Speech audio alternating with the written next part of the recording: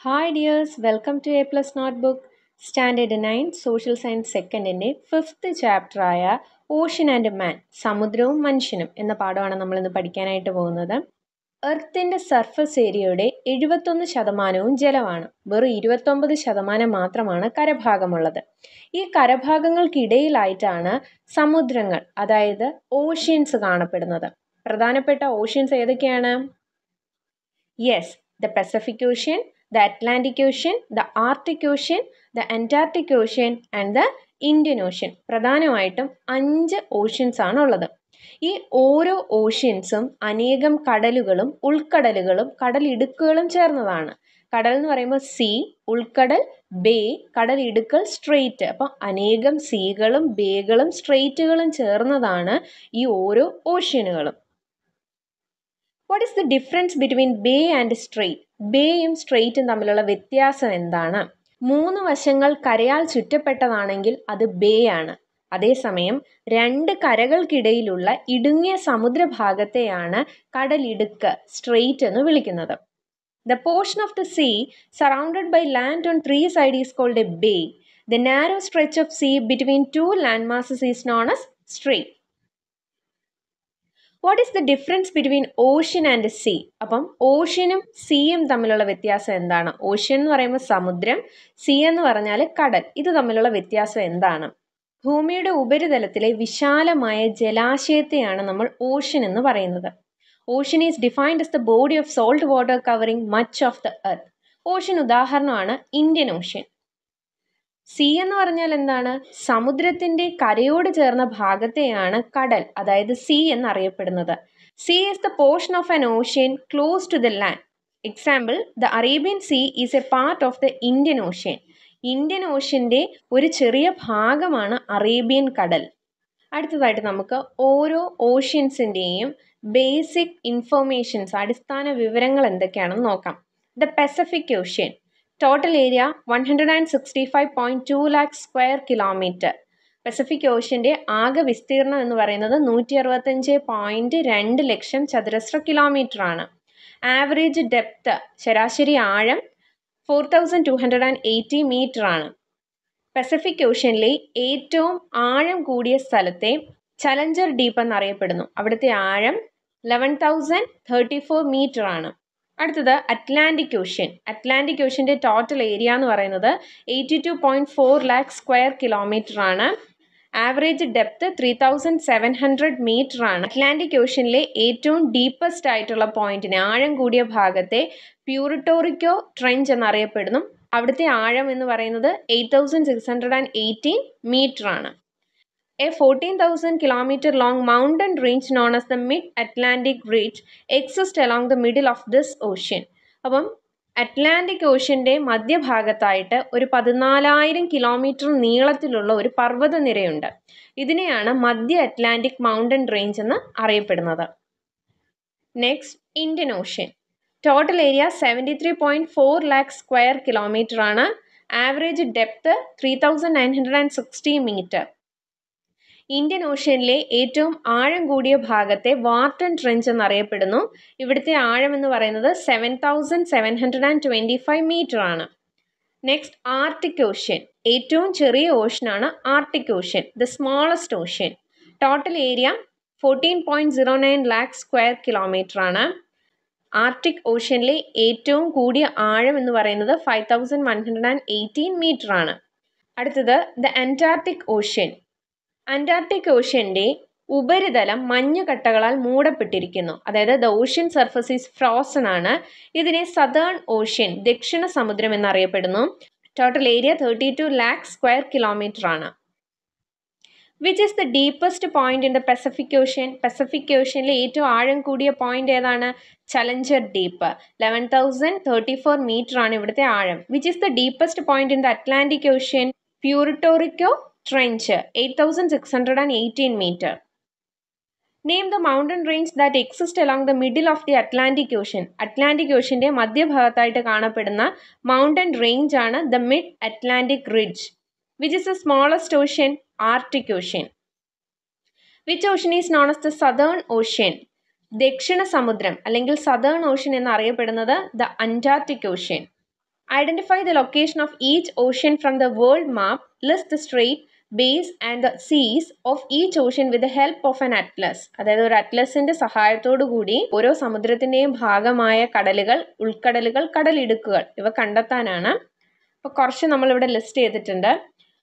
First Indian ocean. Indian ഓഷ്യനിലുള്ള straight ആണ് straight of Hormuz, Pak straight, സുണ്ട straight. Indian ഓഷ്യനിലുള്ള base bay of Bengal.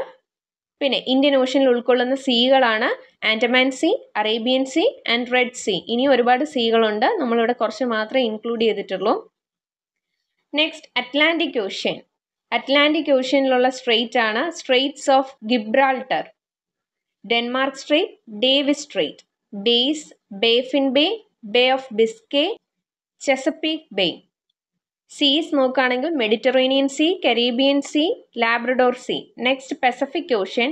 Pacific ഓഷ്യനിലുള്ള സ്ട്രെയിറ്റ്സ് ആണ് bearing straight, ചുഗരു straight, cook straight. Base Dan Francisco bay, bay of plenty. Pacific ഓഷ്യനിലുള്ള സീകളാണ് coral see, Philippine see, see of Japan, south China see. അടുത്തത് Arctic ocean.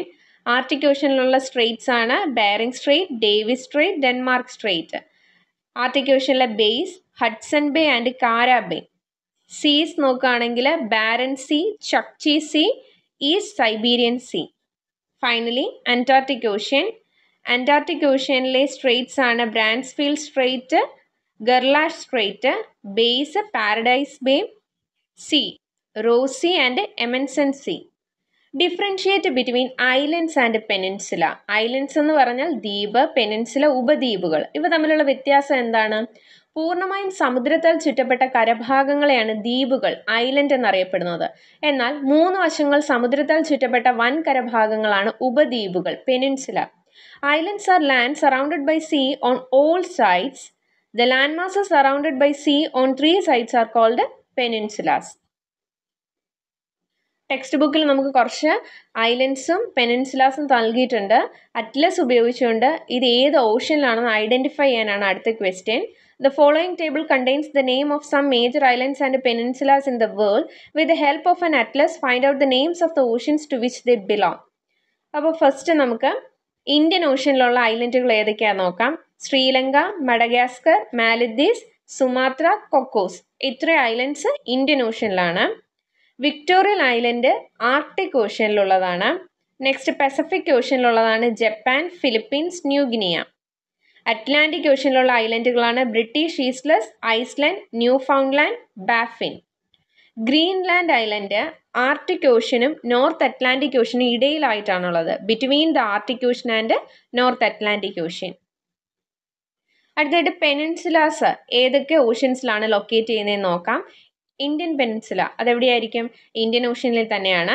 Arabian പെനിൻസുലയും Indian ഓഷ്യനാണ്. Alaska peninsula Pacific ocean.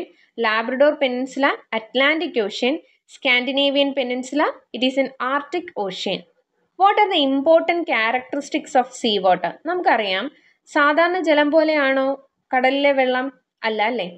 സമുദ്രജലത്തിന് ചില സവിശേഷതകളുണ്ട്. എന്തൊക്കെയാണത്? Temperature താപനില, salinity ലവണത്വം, density സാന്ദ്രത. Distribution of ocean temperature സമുദ്രജലത്തിലെ താപവിതരണം. Temperature varies in accordance with latitude. അക്ഷാംശീയ വ്യതിയാനങ്ങൾക്കനുസരിച്ച് സമുദ്രജലത്തിന്റെ താപനിലയിലും വ്യത്യാസങ്ങൾ ഉണ്ടാവുന്നുണ്ട്. The highest temperature is recorded between 10 degree latitudes on either side of the equator. ഇക്വേറ്ററിന് ഇരുവശങ്ങളിലായി ഏതാണ്ട് 10 degree വരെ അക്ഷാംശ മേഖലകളിലാണ് ഏറ്റവും ഉയർന്ന താപനില രേഖപ്പെടുത്തുന്നത്. The average temperature is here about 27 degrees Celsius. ഇവിടുത്തെ ശരാശരി താപനില എന്ന് പറയുന്നത് 27 ഡിഗ്രി സെൽഷ്യസ് ആണ്. നിങ്ങൾ നേരത്തെ പഠിച്ചിട്ടുണ്ട്, ഇക്വേറ്ററിൽ നിന്ന് അകലേക്ക് പോകുന്തോറും എന്ത് സംഭവിക്കുന്നു? ടെമ്പറേച്ചർ കുറയുന്നതായിട്ട് നമുക്കറിയാം അല്ലേ. The temperature falls to about 10 degrees Celsius in the mid latitude and up to -2 degrees Celsius in the polar region. ഏകദേശം 10 ഡിഗ്രി സെൽഷ്യസ് വരെ മധ്യ അക്ഷാംശീയ മേഖലകളിൽ, അതായത് മിഡ് ലാറ്റിറ്റ്യൂഡിനൽ റീജിയൻസിലും -2 ഡിഗ്രി സെൽഷ്യസ് വരെ ധ്രുവീയ മേഖലകളിലും, അതായത് പോളാർ റീജിയനിലും ടെമ്പറേച്ചർ താഴുന്നതായിട്ട് നമുക്കറിയാം. What is the reason for the variation in temperature over different latitudes? വ്യത്യസ്ത ലാറ്റിറ്റ്യൂഡുകളിൽ താപനിലയിൽ കാണുന്ന വ്യത്യാസത്തിനുള്ള കാരണം എന്താണ്? Variation in the amount of insulation received on the earth. ഒന്നാമത്തെ കാരണം എന്താണ്? സൗരോർജം ഭൂമിയിൽ ലഭിക്കുന്നതിലുള്ള വ്യത്യാസമാണ്, അസന്തുലിതാവസ്ഥയാണ് ഒരു കാരണം. The ocean currents and wind, മറ്റൊരു കാരണം സമുദ്രജല പ്രവാഹവും കാറ്റുമാണ്. What is salinity? How is it expressed? എന്താണ് സലൈനിറ്റി? കടൽ വെള്ളത്തിൻ്റെ ഒരു പ്രത്യേകതയാണ് അതിൻ്റെ ഉപ്പ് രസം, അല്ലേ? കടൽ വെള്ളത്തിൻ്റെ ശരാശരി ലവണത എന്ന് പറയുന്നത് 3.5% ആണ്. അപ്പോൾ സലൈനിറ്റി എന്ന് പറഞ്ഞാൽ എന്താണ്? കടൽ വെള്ളത്തിൽ അടങ്ങിയിരിക്കുന്ന ലവണാംശത്തിൻ്റെ സാന്ദ്രീകരണമാണ് ലവണത്വം അല്ലെങ്കിൽ സലൈനിറ്റി എന്നറിയപ്പെടുന്നത്. 1000 ഗ്രാം ജലത്തിൽ എത്ര ഗ്രാം ലവണം അടങ്ങിയിരിക്കുന്നു എന്ന രീതിയിലാണ് ലവണത്വം സൂചിപ്പിക്കുന്നത്. The concentration of salt content in seawater is known as salinity. It is expressed as the grams of salt present in 1000 grams of water. What is the average salinity of seawater? സമുദ്രജലത്തിൻ്റെ ശരാശരി ലവണത്വം എത്രയാണ്? സമുദ്രജലത്തിൻ്റെ ശരാശരി ലവണത്വം 35 സഹസ്രാംശമാണ്. ഇത് അർത്ഥമാക്കുന്നത് 1000 gram സമുദ്രജലത്തിൽ 35 gram ലവണാംശം അടങ്ങിയിരിക്കുന്നു എന്നതാണ്. The average salinity of seawater is 35 parts per 1000. This means that 35 gram of salt is present in 1000 grams of seawater. Next, salinity is not uniform across oceans. Why? സമുദ്രങ്ങളിൽ എല്ലായിടത്തും ലവണത്വം ഒരുപോലെയല്ല. ഇതിനെന്താണ് കാരണം? Salinity will be more in land locked areas, അതായത് കരയാൽ ചുറ്റപ്പെട്ട കടൽ ഭാഗങ്ങളിൽ ലവണത്വം കൂടുതലായിരിക്കും. Salinity increases in areas of high evaporation ബാഷ്പീകരണത്തിൻ്റെ അളവ് ഉയർന്ന സ്ഥലങ്ങളിൽ ലവണത്വം സലൈനിറ്റി കൂടുതലായിരിക്കും. Salinity decreases in areas wear snow melt water reaches in large quantities. ഉയർന്ന അളവിൽ മഞ്ഞുരുകിയ ജലം എത്തുന്ന സമുദ്രഭാഗങ്ങളിൽ സലൈനിറ്റി കുറവായിരിക്കും. സലൈനിറ്റി ഡിക്രീസസ് അറ്റ് റിവർ മൗത്തുകളിൽ എന്താണ്? ധാരാളം വെള്ളം വന്നു ചേരുന്നുണ്ട്, അതുകൊണ്ട് തന്നെ അവിടെ സലൈനിറ്റി കുറയും. Heavy rainfall leads to reduction in salinity. അതുപോലെ തന്നെ ഉയർന്ന അളവിൽ മഴ ലഭിക്കുന്നത് ലവണത്വം കുറയുന്നതിന് കാരണമാകുന്നു. Chemistry of sea water. സമുദ്രജലത്തിലെ ലവണത്വത്തിൽ മുഖ്യ ഭാഗം സോഡിയം ക്ലോറൈഡ്, അതായത് കറിയുപ്പാണ്. Magnesium chloride, magnesium sulphate, calcium sulphate, potassium sulphate, calcium carbonate മുതലായ മൂലകങ്ങളും സമുദ്രജലത്തിൽ അലിഞ്ഞു ചേർന്നിട്ടുണ്ട്. ഇവയിൽ പലതും വാണിജ്യ അടിസ്ഥാനത്തിൽ വേർതിരിച്ചെടുക്കാവുന്നതാണ്. എന്നാൽ ചില മൂലകങ്ങൾ വളരെ കുറവ് അളവിൽ മാത്രമേ സമുദ്രജലത്തിൽ അടങ്ങിയിട്ടുള്ളൂ. ഇവയെ വേർതിരിച്ചെടുക്കാനുള്ള ചെലവ് വളരെ കൂടുതലാണ്. Major portion of the saline water contains sodium chloride, common salt. It also contains magnesium chloride, magnesium sulfate, calcium sulfate, potassium sulfate, calcium carbonate, etc. Most of them can be commercially extracted, but some of these occur in only rare quantities and hence their cost of extraction is expensive. അടുത്ത text ബുക്കിലെ question ആണ്. The equatorial region record high salinity as compared to the polar region. Why? ധ്രുവപ്രദേശങ്ങളെ അപേക്ഷിച്ച് ഭൂമധ്യരേഖാ പ്രദേശത്ത് ഉയർന്ന ലവണത്വം രേഖപ്പെടുത്തുന്നത് എന്തുകൊണ്ടായിരിക്കും? Polar റീജിയനെ അപേക്ഷിച്ച് നോക്കുമ്പോൾ ഇക്വറ്റോറിയൽ റീജിയനിൽ ടെമ്പറേച്ചർ വളരെ കൂടുതലാണ്, അതുകൊണ്ട് തന്നെ ഇവാപ്പറേഷനും ഇവിടെ കൂടുതലാണ്. അതുകൊണ്ടാണ് ഇക്വറ്റോറിയൽ റീജിയനിൽ സലൈനിറ്റിയുടെ അളവ് കൂടിയിരിക്കുന്നത്. Compared to polar regions, the temperature is high in equatorial regions.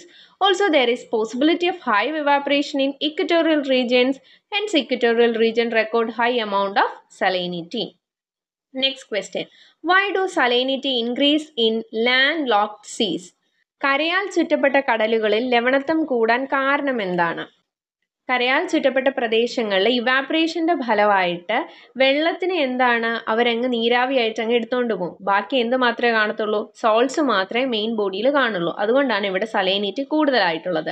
Because in the land locked സീസ് the evaporation takes away the water as vapour, leaving the salts in the main body of water. This increases the salinity. Next question. Y is salinity less at river mouth? നദീമുഖങ്ങളിൽ എന്തുകൊണ്ടായിരിക്കാം salinity കുറവ്? കാരണം river മൗത്തിൽ ജലത്തിൻ്റെ അളവ് വളരെയധികം കൂടുതലാണ്, അതുകൊണ്ട് തന്നെ salinity കുറവായിരിക്കും. At river mouth the volume or amount of water is high, so salinity is less at river mouths. അപ്പോൾ ഇത്രയാണ് നമ്മുടെ ഇന്നത്തെ ക്ലാസ്. അടുത്ത ക്ലാസ്സിൽ ബാക്കി പോർഷൻ ഡിസ്കസ് ചെയ്യുന്നതായിരിക്കും. ക്ലാസ് ഇഷ്ടമായാലും ലൈക്ക് ചെയ്യുക, സബ്സ്ക്രൈബ് ചെയ്യുക, ഫ്രണ്ട്സിനൊക്കെ ഷെയർ ചെയ്ത് കൊടുക്കുക. ഡൗട്ട്സും ഒപ്പീനിയനും കമൻ്റ് ആയിട്ട് അറിയിക്കുക. Thank you for watching.